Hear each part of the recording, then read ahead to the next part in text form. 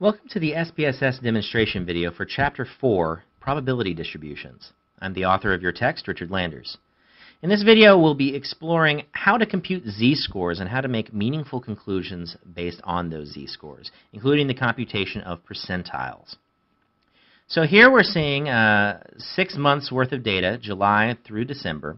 What we're interested in determining, and again, I would recommend that you always review your case study and your the written portion of the book as an accompaniment to these videos, is that we're trying to determine, are the employees represented here, are they atypically or are they typically strong, weak, or otherwise?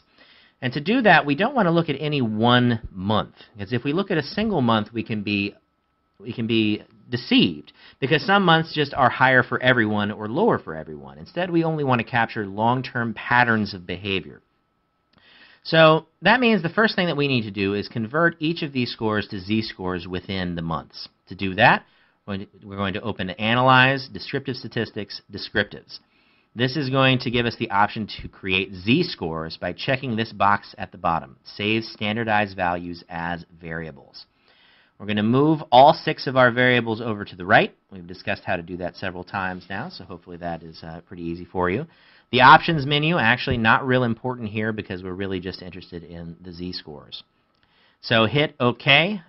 It will look just, the output panel will pop up as if nothing is wrong. It seems everything is normal.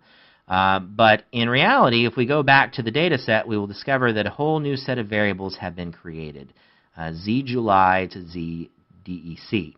And those are the individual scores for each person converted into z-scores within those months. So this 0.85 right here means that this employee was 0.85 standard deviations above the mean in their July sales among those sellers in July.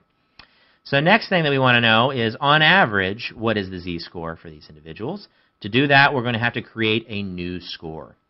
We do that with under the Transform menu by selecting Compute Variable. This opens up the Compute Variable dialog. We want to create a new variable called z-mean, as we want to know what is the mean score of all of those. What is the mean of all of the z-scores that we have available? So we're going to type in the numeric expression a formula which will compute that mean for us, which is just mean, open parentheses, and then each of our z variables. You can just type the names of them. That totally works. You can also double-click and then type a comma. You can also drag. So whichever of those techniques is best for you, you should go with that. I personally prefer a combination of double-clicking and commas, just because it's a little faster. Don't forget to close the parenthesis at the end. So we have mean, open paren, the various z variables that we just created, close paren. Once you've done that, hit OK. Output pane will pop up, but nothing will show there. But if we go back to our data set, you will see that a new z-mean variable has appeared. Now you'll notice here that these variables are all 0, 1, 2, etc., but that doesn't seem right. They shouldn't be that. And that's because the SPSS has defaulted to a display format that doesn't really reflect what the underlying variable is. If we click on this one, for example, we can see that that's really 0.6807, etc. To fix this, you can go into Variable View, scroll down to z-mean, and just add a few decimal points. Now everything looks a little bit more correct. Now that we have computed the appropriate z-scores, the last step to determining how unusual a particular employee is to calculate what is the percentile rank associated with that employee. So to do that, we're going to add one more variable, transform compute. That's the way that that's what we always use to add a new variable based on other variables. And here we're going to call this one percentile to represent the percentile rank.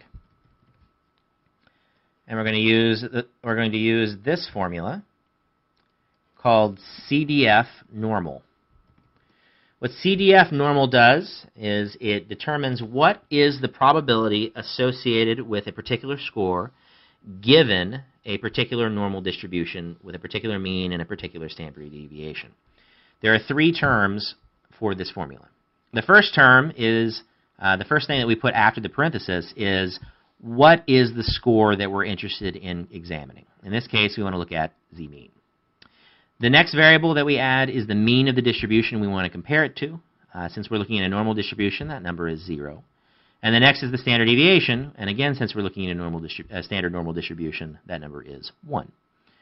Close paren, and that now we have a complete formula. CDF.normal, z-mean, 0, 1. So what we're telling SPSS to tell us is, given this particular mean, how probable is it, what would the percentile be, given a mean of 0 and a standard deviation of 1. We hit OK. Again, output pane pops up for absolutely no reason, because that's just how SPSS is.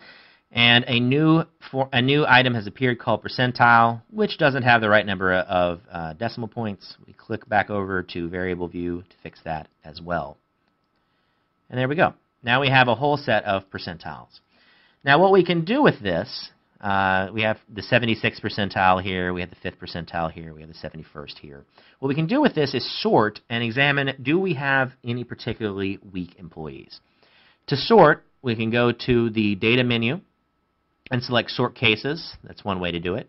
The easier way to do it is simply right-click on the top of that column where it says percentile and choose sort ascending or sort descending, depending on what you're interested in. We'll sort ascending so that we have the lower performing ones on the top. And we can see here, just glancing through these means and these percentiles, it looks like there's a substantial group of people who are just much worse than the others. We see kind of a slow meandering from 0 to 0.3, negative 0.4, negative 0.6, and then a whole group at around negative 1 to negative 1.5, negative 1.8. So it seems like there's a noticeable group that is consistently and persistently not doing well. So if I was the manager of this group, those are the people that I would be concerned about. So given that, we now know how to compute z-scores and determine the percentile ranks associated with those z-scores, which gives us a little bit more insight into probability distributions. And that's it for Chapter 4.